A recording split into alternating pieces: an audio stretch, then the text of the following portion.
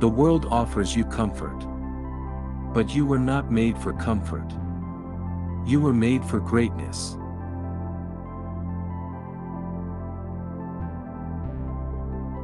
Each of us is the result of a thought of God.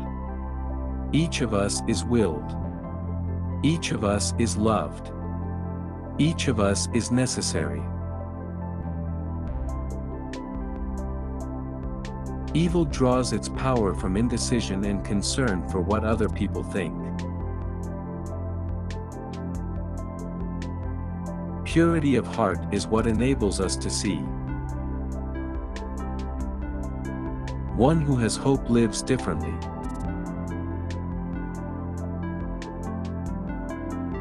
It is not by sidestepping or fleeing from suffering that we are healed, but rather by our capacity for accepting it, maturing through it, and finding meaning through union with Christ, who suffered with infinite love.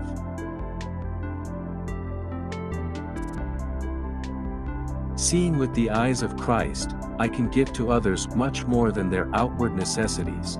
I can give them the look of love which they crave.